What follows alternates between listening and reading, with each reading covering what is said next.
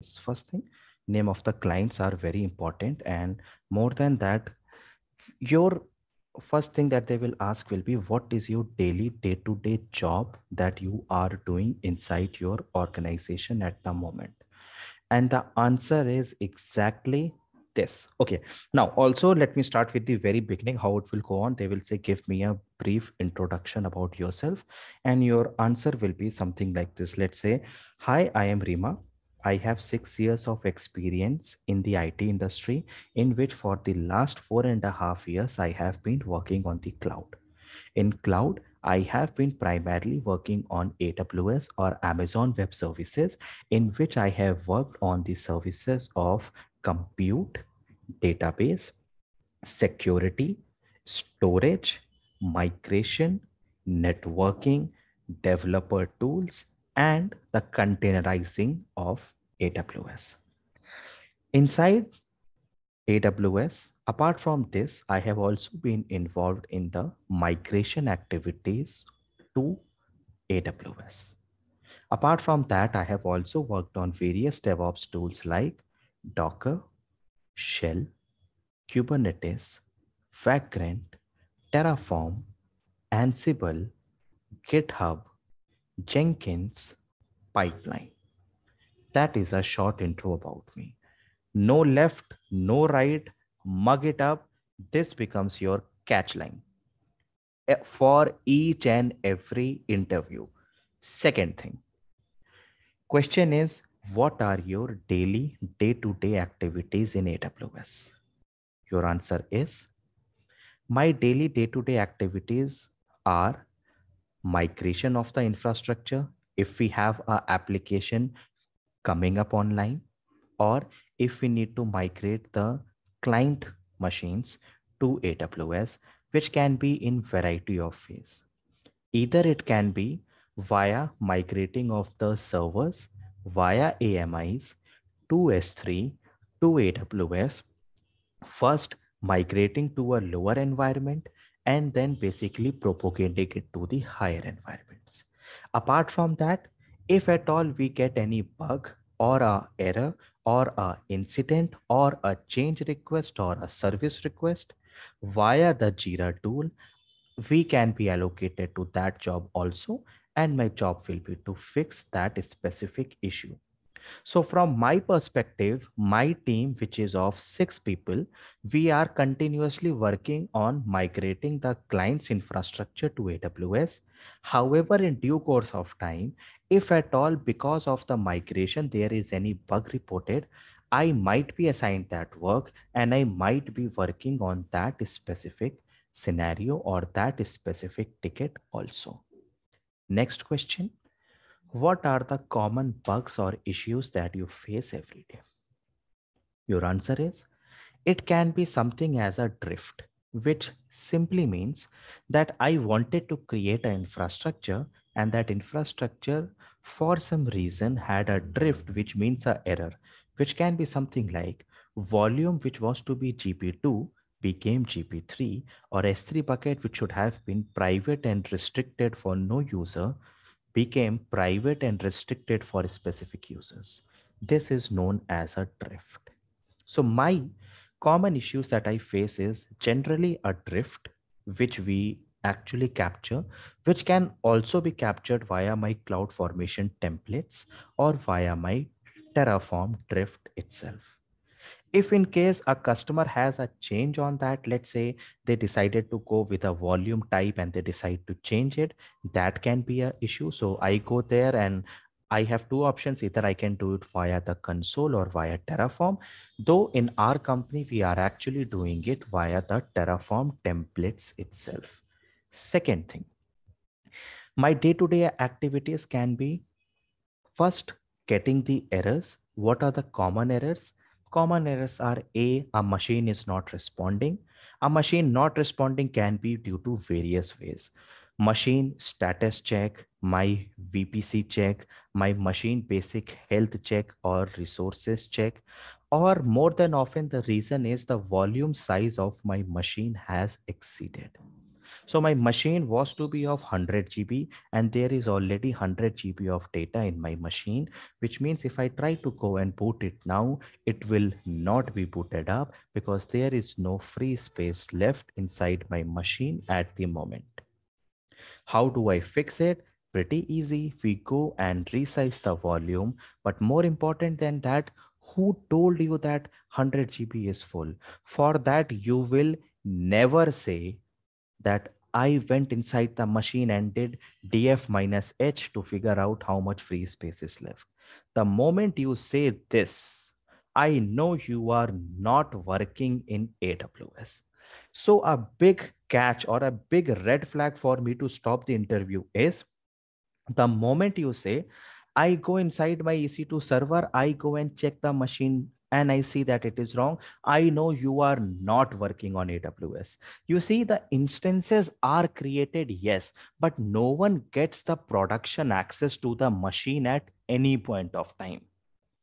The moment they say that, can't you see it via the SSH machine? Your answer will be, we can. However, we do not have access to the machines.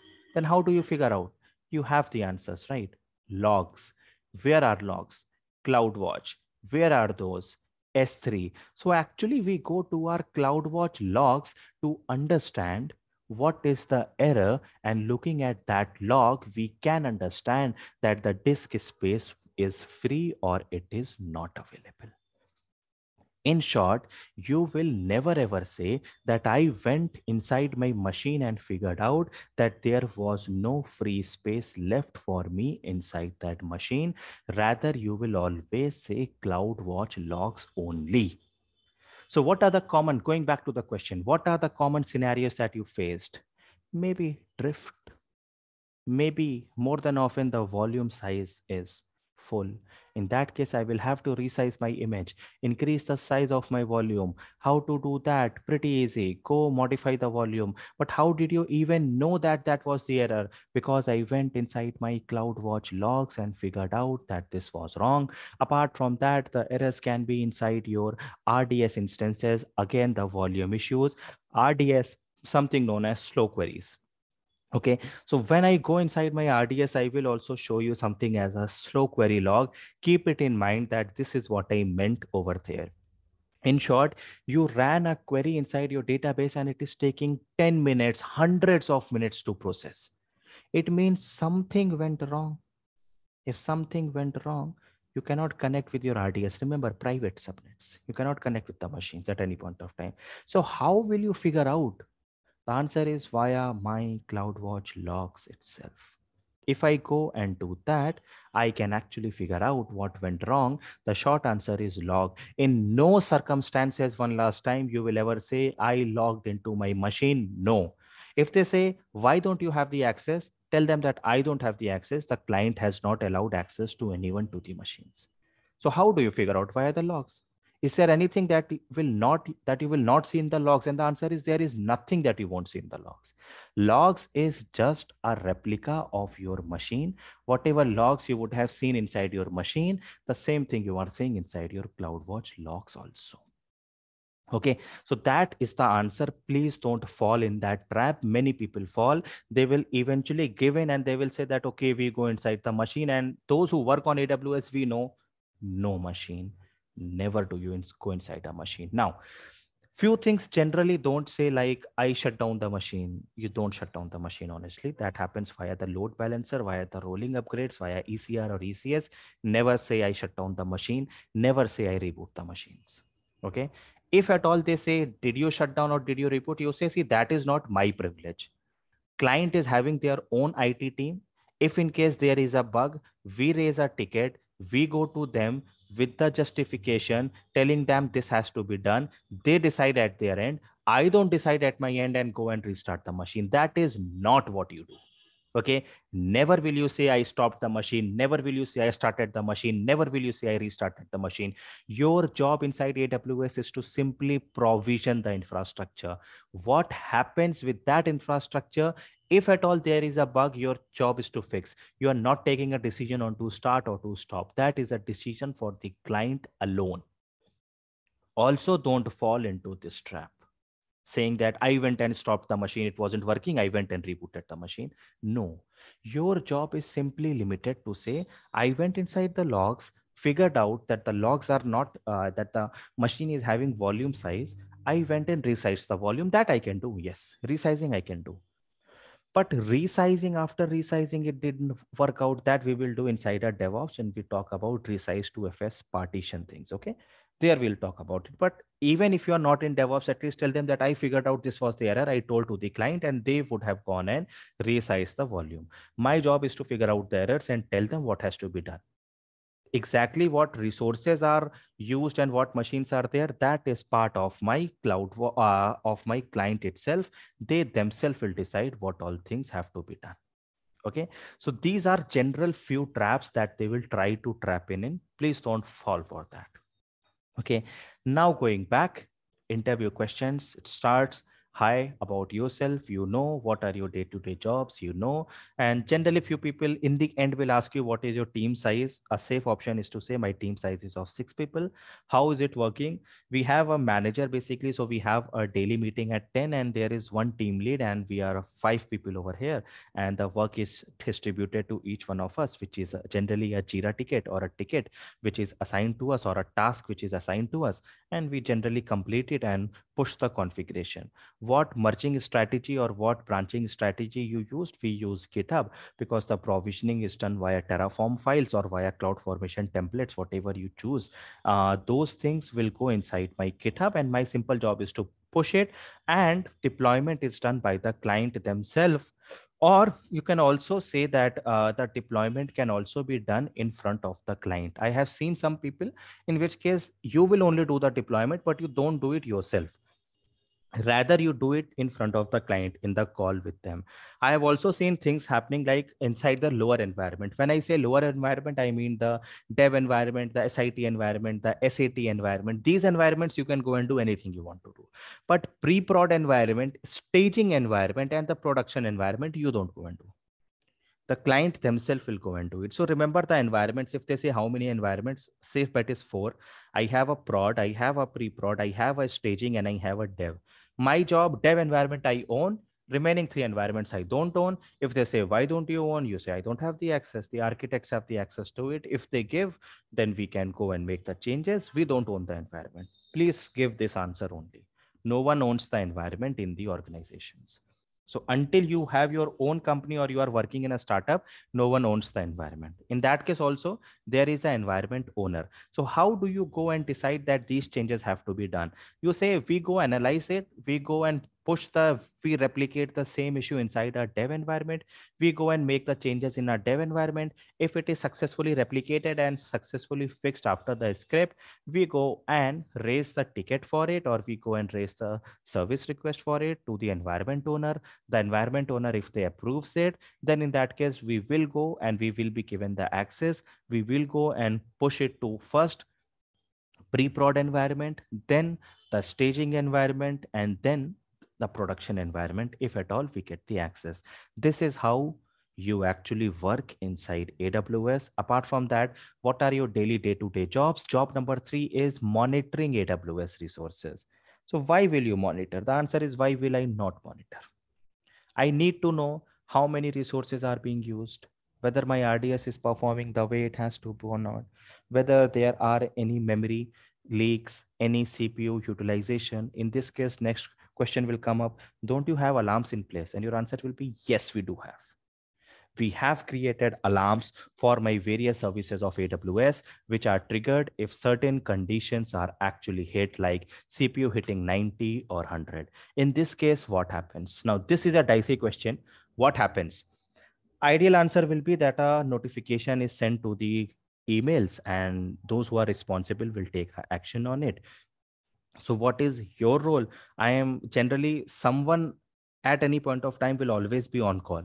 On call simply means if you get a mail request, you will have to respond to that. In that case, let's say you will say that I got a on call 3 weeks back, in which we saw the CPU hitting 90% for my RDS instances. In that case, I went, and by the time I actually logged into and saw the RDS, it had actually gone down. So the reason for that, when I tried to figure out, I went inside my CloudWatch logs and I had a look at my error logs, and I understood that there was resource utilization because of slow query, which was hitting 90%. We identified the slow query, we identified the table which was causing it, we sent this table details to the developers, and after that the developers did something which I don't know, but what I heard from them was there was some indexing to be added, which they added. Now why didn't you do? Because you are not the developer, you are simple AWS person. You will tell them that, you see, this actually caused my error, and this is the slow query, this is the table, this is the exact query, can you fix it? You are not the developer, your job is to tell the developers. Okay, so be clear on that. The moment they say, why didn't you fix it, you say, I don't have access to it. As simple as that. I am AWS, my job is to ensure infra is working the way it should be working. So if they ask you that, okay, you tell me what would you have done, you would have said that, in that case I would have identified that why is this slow query actually happening. I would have gone inside that record, I would have tried to replicate inside my local environment, I would have run that query again it would have taken a lot of time for me. In that case, I understand few concept in database, so I might have added indexing, or I might have added indexing in the lower environment to see if it fixes something. But only adding indexing for one query is also wrong. I will go and run the same environment again for one day and monitor that, because of me adding something, did it go and have another impact on my application. I will again monitor it for 24 hours to see if I again see a sudden spike. If I don't see it, I am going to tell the AWS people to go and make these changes, or I will myself go and make the changes, and then basically go to the environment owner and propagate the same changes to the different environment owners also. So this is what your story is going to look like. Never straight away if they say that, like something like, are you working on ECS? Yes, I work on ECS. How do you create the pods? You say pods are not in Kubernetes. Fine. Do you work on Kubernetes? Yes, somewhat I work. Why don't you work on Kubernetes?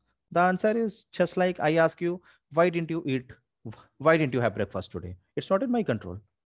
Right. So my client is not giving us access to EKS. So we are not working on that. If there is any service that you do not know, straight away don't say, don't be sorry for that. That sorry, I didn't work on it. Tell them the client didn't have the requirement. They didn't allocate us to this service. In the training, I tell you multiple services. In reality, it doesn't work that way. A person would be working on EC2, maybe only auto scaling. That's it. For the 4 years, they would only be working on that. Okay, those of you who work in AWS would be knowing that in 4 years or 8 years, you would be working on one task alone. And this is a big thing that those of you who don't work on AWS do not understand. In reality, in AWS, you work on one task. Yes, Rima. No, sorry, Ankit. Okay. So in AWS, actually, in reality, you work on one task only. Maybe you go and work on some additional task and you do the repetitive task each and every day. That is what actually happens in reality. So don't be sorry for that. How does X-ray work? I don't know how X-ray works. I mean, I'm not a developer. Why are you not a developer? It's fine. I'm not. My client didn't have requirement for X-ray. They didn't use it. As simple as that. Okay. So please don't be sorry for that. Tell them that the client didn't have requirement. I didn't work on it. And that is also a reason why I am looking for a job change, because I am working on the same thing every day. I want a change. I want to learn few more things in the cloud. Okay. Now, having said that, your basic things are all set. What have you worked on? What is your team size? What is on-call support? What are the environments? What are the tasks that you do?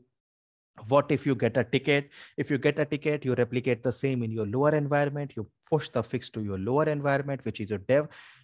Please use the word lower environment.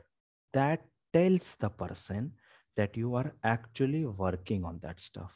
Don't say dev, SIT, UAT. No. Those of you who work in AWS know the word lower environment. Use this word. That gives them the confidence that, okay, you're actually working on AWS. Okay. Like if I am a programmer, I will use the word looping and conditional statement and operators multiple times. If I don't use, I won't say that, okay, I give a statement if bracket A greater than B semicolon. No, it means you are not working. I'll say Fine, logic has to be added. Fine, I'll add two conditional statements on top of it. Yeah, I know. That is what gives you the confidence that, okay, this person actually works on this stuff. Same thing you also have to do. Use the word lower environment. Okay, fine.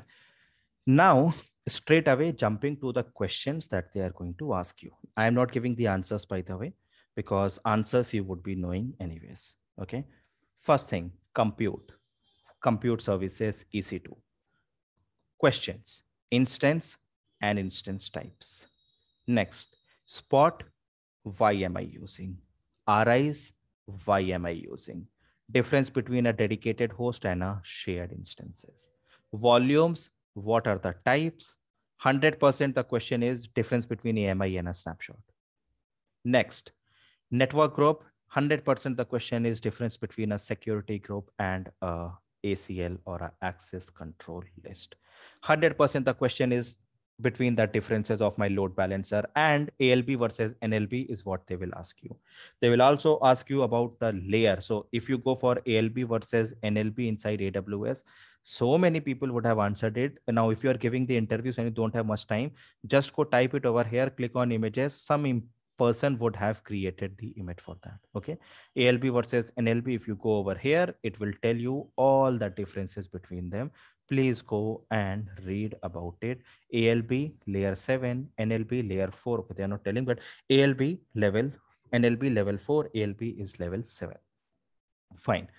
This is one of the question. Then auto scaling, for sure they will ask you that how do you create auto scaling inside EC2. Step by step you will have to tell them, I create a LC, I go here, I give a name, AMI type, if I want a spot, a role, if I want monitoring, I add the volume, I give the security group, I give the rules, I don't select the key pair.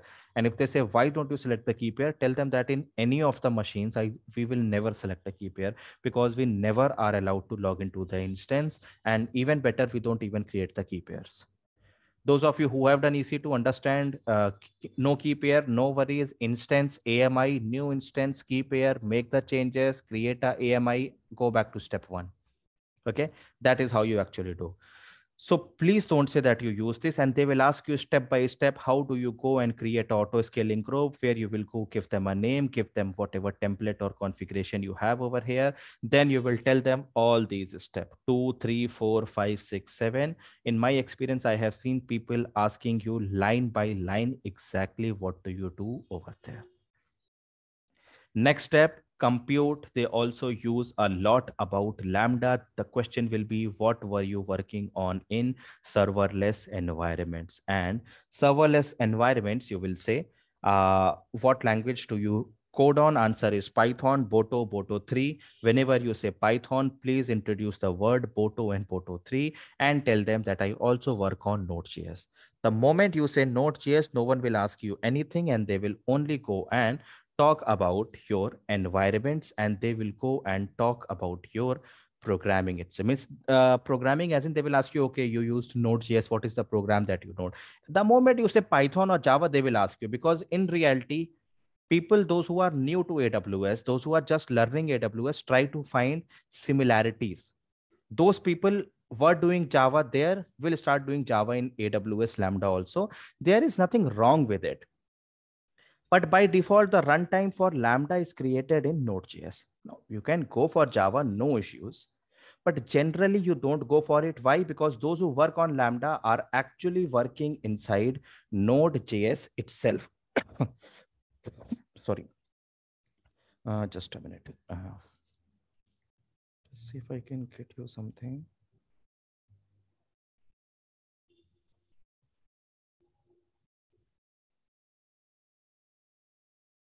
Okay, I don't have that image, but I told you for a client in USA, the latest one, those people have approximately 300 Lambda functions, and all of them are working on Node.js only. So please use the word Node.js. More about it, I'm going to talk a lot inside your Lambda functions. So there you'll understand how the programming actually works, and they will ask you for a sample scenario where you used Node.js. In real time, I can tell you that again, for the client in US, the thing is that the moment you go and take up a picture from any of the IoT devices. The images have to be resized. Once resizing is done, you also have to upload it to your S3 bucket, and to upload it to S3 bucket and resizing, that is not done via my program, rather it is done by Lambda. That is one scenario, resizing the images.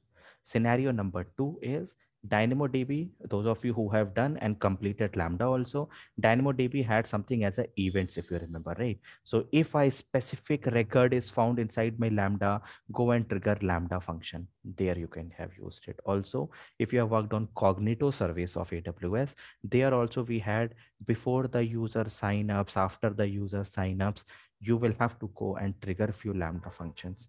Use one of them or all three of the scenarios, pick them up. So in that case, you will say that the user sign in my company's name is happening via Cognito. And each time the user signs in, I have to go and add the timestamp of that signing in. That timestamp is added via Lambda itself for us to understand if the user has successfully signed in or not, and from what IP address. These records are written inside DynamoDB, and that is what we do.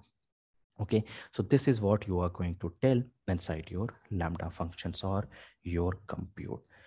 Next comes up my database. For sure, they will be going inside your RDS or relational database. Now, document DB and key spaces, don't use it until you are hitting something like 20 LPA. Okay, don't go for this. Those people don't deserve knowing about document DB and key spaces. In that case, don't say. If you go above 20 LPA or you are planning for that, in that case, go for document DB and key spaces and talk about Cassandra. Anything less than that, people will anyhow, they won't even listen to you. So for those people, your answer is, in short, I worked on RDS. Your answer will be, we worked on database. Your answer will be, I worked on MySQL database or PostgreSQL. Your answer will only be 5.7.33. No 32, no 34. Only 5.7.33 done. If they ask you, have you worked on RDS? Your answer is yes, MySQL 5.7.33. That should come out like this only. Don't say I have worked on MySQL, yes, and they will come to you and ask what version. No, MySQL 5.7.33. That gives them the confidence. Yes, you have worked on that. Okay, fine. Next, what was the machine type? No, if you will always say M5 large only. No, oh, sorry. You will say R5 large only, not M, not T, not X. Only R5 dot large. So two things should come to your mind straight away. MySQL 5733, R5 large. Done. Next, volume IOPS 1000 GB, auto scaling to 2000 GB. Something like this has to come to you. Okay, 1000 and 2000 is the maximum threshold. You will also say that you had a multi-AZ deployment or a standby instance for you. You will also say that your database never had public access. Whatever they say, if in the interview they say, what if I want to give my database a public access? Your answer will be, I have never given anyone public access. Anyhow, I cannot think of a scenario where I will give my database the public access, because I am pretty sure this is a security violation. This will be caught via my AWS security audits itself. So I cannot think of a scenario where I will give public access. If they still say that, okay, that is fine, but still, if you want to give public access, your answer will be, see, again, first of all, I will need the permission from the environment owner if they actually want to do that. If they still say that, in that case, I will go to my security group and allow that specific IP address only. And I will go to my NACL, allow that IP only. And I will go to my route table and allow that IP only. And I will go to my NAT gateway, which is attached to my route table, and I will allow that IP only. And finally, security group will only allow that IP. If all of this is done, then my database can become a public database only from one IP. And if they say, what if from all the places, you will again say, see, this is a very bad design, honestly. We should never do this. I never did this. But if required, instead of a specific IP, I will give all the IP addresses. What they are interested in knowing is no one will ever give database the public access, by the way. Okay. But what they are more interested in is knowing if you are going to do this. If you are new to AWS or if you don't know AWS, you will say, ha, I will give 0000 and it will work. Please be prominent in saying, I will not do this. Okay. Next up, database, the same old story. What was the backup? You will say PITR. You will say that my logs were slow query logs. This one I have already told you in the beginning, right? Slow query logs, very important thing. Then I can have the minor upgrades. I can have the window where I will want the maintenance activities to be done. Backup anyhow is done via AWS itself via PITR, and the backup retention is 35 days. However, we had also created events bridge to go and create the backups which were coming inside my snapshots over here. Apart from that, I can also go and replicate it to another global region of my choice. That are the questions in your RDS. Next up comes your networking. For sure, 100% they will ask you Route 53 and the records that are possible in Route 53. A, AAA, NS, TXT, SRV, MX, SOA. These things they will ask you what is the meaning of this. And 100% they will ask you about the traffic management, geolocation, latency, simple endpoint, all those things, multi-answer, all those things, whatever we had discussed inside our traffic policy, they are going to ask you about that also. Please be prepared for this and this. Generally, if they are angry with you in the interviews, and now if they want to teach you a lesson, they will actually go to traffic management and DNS management. In my experience, I have seen like this. If in case, now the only tragedy with you is you understand this a lot and not many people understand. So if in case they want to teach you a lesson, they will straight away jump to Route 53 service itself, and they will say, okay, what is this, what is this? Okay, because they just want to tell you that you don't know AWS, because as I told you, very few people work on this service also yesterday, one of the interviews, not yesterday, on Friday, they had asked, Thursday actually, that what are the global services, what are few global, what are few local. Global is S3, Route 53, IAM, billing, global accelerators, all these things are global services. Others are regional services, RDA, CC2, all these things are regional services, VPCs and so on. So please be prepared for these questions also. Apart from that, VPC we have done only today, but still if they ask you, VPC is pretty straightforward. What is a VPC? What is a subnet? What is a route table? NACL versus security group? What is the difference between your load balancer? What is the IP address versus elastic IP? What is a transit gateway? How do you connect multiple gateways or multiple networks with each other? What is a peering, and how can I replace? In that case, if they ask you that how is your infra created, you will say that my infra is part in client data center and it is part in AWS data center. Okay, so how are you connecting? Your answer will be, see, when I started, it was all in transit gateway only. So as far as I know, and as far as I see, everything is transit gateway only. But I heard from people that earlier it was via virtual private network only. You know or you don't know, it doesn't matter. You will have to speak in this way only. You will say earlier it was via VPNs. I know, virtual private network. We had customer gateways. This is what I heard. We had VPNs, and then somewhere back in 2020, before I joined the project, they replaced all with transit gateways. Then the next question, see, the advantage of giving answer like this is they will ask you the question, how is it connected? And you are not straight away saying transit gateway because you want to lead them to that question. So you are saying, see, earlier it was via VPNs. I heard from people, but I know that in 2020, they actually changed it to transit gateway. So when I joined the project, it was all transit gateway. You know, the next question that is coming up is why transit gateway? And you are ready with the answer also. Transit gateway, multiple networks can connect with multiple VPCs. because my client is in Abu Dhabi and in Dubai, they anyhow have their two direct connect applications or two data centers which have to connect with AWS via Outpost. In that case, it is very easy via Transit Gateway. If I were using VPC peering, it would not have been transitive in nature. Use the keyword transitive in nature. So I will have to create various VPN connections. On the other hand, a transit gateway is simply one. And done. They are not going to ask you anything in VPC. That is how you should lead them to ask the next question. Okay, so that is about your virtual private networks or about your networking concept. Okay, migration and transfer, this we are going to do in detail inside our DevOps class, where we are going to go and do real-time implementation of the migration and these things. But in short, even if you don't do that, that is fine. You can just tell them that I migrated the database inside AWS. And how did I do? If you're not taking these services, no issues. You can go to database, take a dump, put it inside S3, go inside RDS and restore the data from S3. So what I mean is, if you go over here inside RDS, you have the option of exporting the data from S3 bucket itself. That also could have been taken. Okay. Next up. Okay.